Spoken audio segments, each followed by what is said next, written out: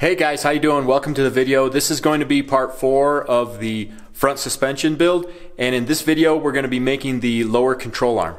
So if you remember in part 3 we had remade these steering arms and we had made some changes to the steering rack so that we could get no bump steer during our travel and as good Ackerman as I thought I could possibly get.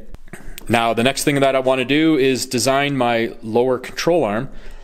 So what I've done so far is I have a lower control arm set in here that I already made. I've actually made 3 different lower control arms for this setup so far. This is the first one that I made. It's flat. I originally thought the flat one was not going to allow enough articulation through here for the spindle. So when I thought that was the case, then I made this one, which has a kick in it, and the reason that I did that was so that it would alleviate the angle down at the bottom of the spindle there. And the problem with this one is I didn't feel like I could get a strong enough build here where it connects to the spindle. So then I made this one. Now these all have the same offset and the same length and all that. They're just slightly different design types. I made this one, which was boxed, and it also had a kick like the tubular one up there. However, this one, after I made this kind of temporary one, had the same kind of limitations up front here for my connection point that that one did. So at that point I was kind of in between designs. I wasn't completely sure what I was going to do yet, but because these all had the same dimensions, I could still move forward with the design. So once I worked on the spindle and found the limitations of my steering, because that's typically what limits my travel, with all that kind of set up, then I knew what my full droop and my full compression was going to be. And once I had that, I was able to actually cycle this and found out that I can actually get enough articulation through here for the spindle. So that brought me back to being able to have at least a straight lower control arm, which is good because that's a lot easier to make and it will give me a little bit more ground clearance underneath the chassis. So with that, I moved back to, I threw in this kind of temporary lower control arm, and I bolted the shock absorber in place, and I clamped in these angle irons just so that I could move this mounting position back and forth. And then I basically at the top also made some temporary mounting points that I could move things around. I could unclamp this and move it back to change the elevation, or I could move it this way or that way to just adjust the pivot point of the upper shock absorber there.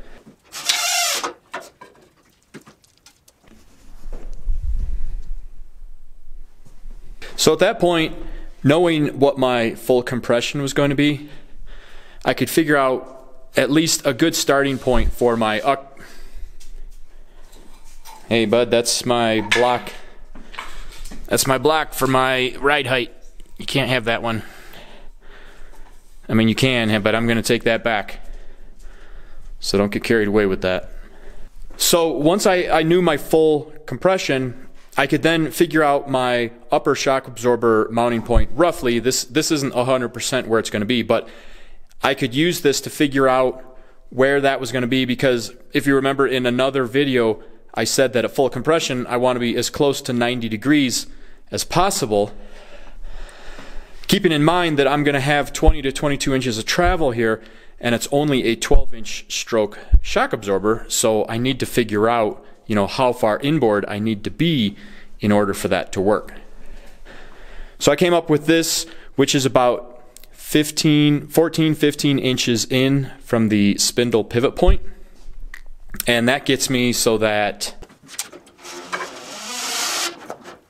at full droop then, the shock absorber is still allowing the suspension to have all of its travel. It's actually right now about an inch short, but this at least tells me that I need to make a lower control arm that has enough structure right here to be able to support a mounting location right around here. hey bud, I know that it's fun chewing on stuff that I need, but really I need this for that. So if you can just let go. Nope, you can't have that. Sorry. So that led me to this design. Now this is pretty similar to the control arm that's down there. The only difference is it's the same length, and this portion here is the same width.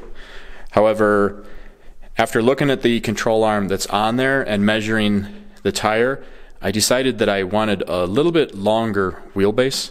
So I actually pushed this mounting location forward about 1.5 inches, 1 5/8 maybe, and I actually realized that in doing that I could also make it symmetrical.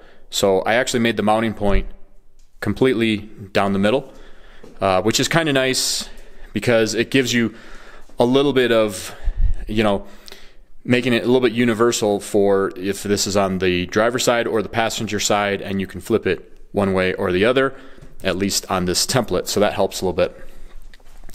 So I laid out everything that I need, and what's different on this control arm is this has the mounting points here for the spindle, and these are made out of 1/4 inch, and before these were just tabs welded on right here.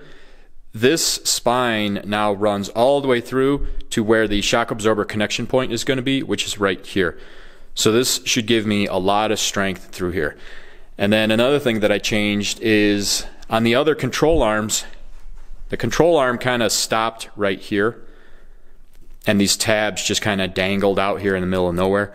Well, this control arm, I have to keep it coped out in here so that I've got clearance for the spindle to move through there, but I don't have to keep it clear out here. So this one's going to have the top and bottom plates, which are going to be 1/8 inch.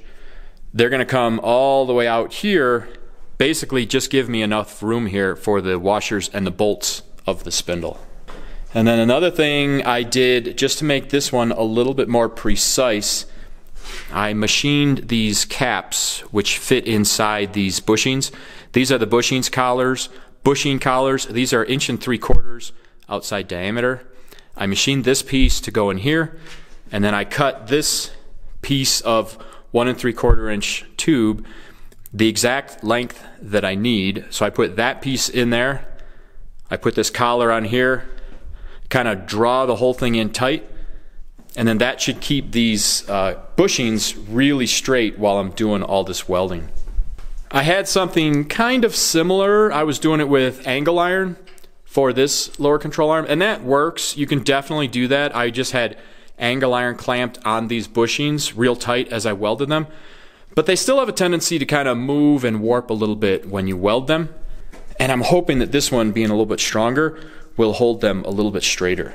So since I'm pretty confident with this setup, and I've already bent the pieces for this one and cut everything and tacked it in place, so this one is ready to go with the top plates. I still need to make a template for the top plates and then plasma cut out the pieces for the top plates. And like I said, the top and bottom pieces are going to be 1/8 inch, and this piece is all made out of 1/4 inch going down the middle.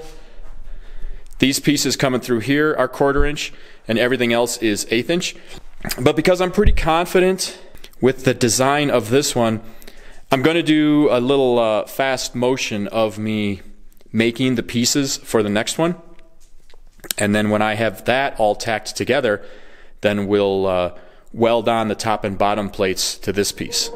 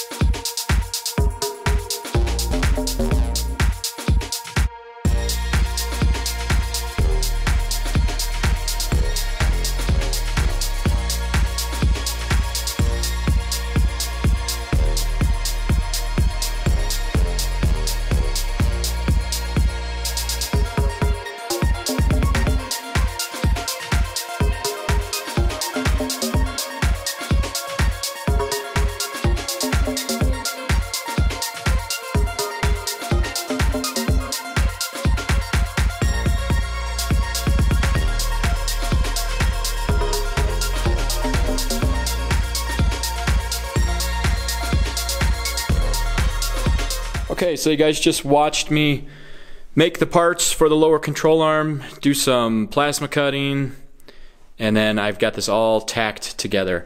I'm not going to solid weld it yet because solid welding this will be a big project. Before I spend all that time to solid weld this, because I'll probably TIG weld it, I want to make sure that everything on it is correct, and I want to have my shock absorber mounting points made because I'll weld that all at the same time. It seems pretty strong. It's an 1 3/4 inches thick. Like I said before, the side plates are 1.5 inches, and then the top and the bottom plates are 1/8 inch thick. So overall, it comes out to 1 3/4 inches, which is kind of nice because the bushings themselves are 1 3/4 inches outside diameter, so it kind of works well with that. I'm a little bit concerned that the shock absorber is so far inboard, because when this is, hitting bumps really hard, it's going to be an incredible amount of stress right in the middle of this control arm. But it is pretty strong. I mean, it's pretty heavy. It's a really very stout control arm. And when I do make these shock absorber mounting points, they're going to come from down here. They're going to come wrap up, and they're going to extend here and probably kick out over here to miss this opening, and probably come all the way to here to try and spread some of the load on the control arm. So I would never do this on the rear control arms because they're going to be carrying the engine, so they're going to be subject to a lot more stress than these. These really, in all honesty, are not carrying that much weight, so I don't think it'll be a problem. I won't really know until I actually get it out on the trail and put it through some abuse, but honestly I think those will be probably stronger than I think they're going to be. So if you look over here, I've got this one carrying some of the material out as close to the tab as possible. The other ones, this is one of the earlier prototypes I made. I had kind of stopped the control arm here, and then these were really just welded on here. And although I was going to put pieces going from here to here, and I would have made it pretty strong, I don't know. I think this one will be stronger and lighter just because this tab up here is kind of integrated into the design. So there's more support all the way to the end here. And then these pieces are solid. They run all the way through back to where the shock absorber mounting point is going to be. So I think that's going to work pretty well for some strength. And then I did still leave this all coped out, so it allows the spindle plenty of travel. As a matter of fact, if I let it go to full droop, you can't really tell with the camera, but it's like this is going to be about where the spindle ends up, and it's not hitting the control arm yet, and it can still do its full steering rotation without interfering with the lower control arm at all. So it's kind of close, but it clears. It fully clears everywhere. I only allowed myself enough space in here for clearance because the more space I leave, the weaker it gets. But I'm real happy with this. The gap that I left in there, I think, is going to be really good. So guys, that's it for this video. I really just wanted to show you that I had what I think is going to be the final design for the lower control arm. I think this is going to work with everything mechanically. I also think just aesthetically it looks good, which, believe it or not, on a project like this, that does have a lot to do with it. But I think this is going to give me what I need. I have made the parts for 2 of them, so I'm going to tack together the other one. I'm going to tack on the tabs and get that all going, because I can still do the shock absorber mounts on this side, but because I'm going to have the steering shaft going from the other side up to the steering rack, that's going to interfere with some things on the suspension, and I can't design that on this side. So what I'm going to do is get that other control arm tacked up so that I can assemble the other side. I already have the spindle all welded up, so that's ready to go. So in the next video, I should have a lot of that all tacked up, welded up, and then I'll have a steering shaft mocked in place so that we can make sure from this point on that none of these components are getting in the way of the steering shaft, and you'll see that the steering shaft most likely is going to play a big part in the design of the upper control arm, because on the other Baja, I had to specially design the upper control arm to miss the steering shaft. I also think I'm going to have an issue with this bar right here running interference for the upper control arm also. So thanks for watching the videos, guys. I hope they're helping you out with your projects or whatever you're working on, and I hope to see you on the next video. Take care.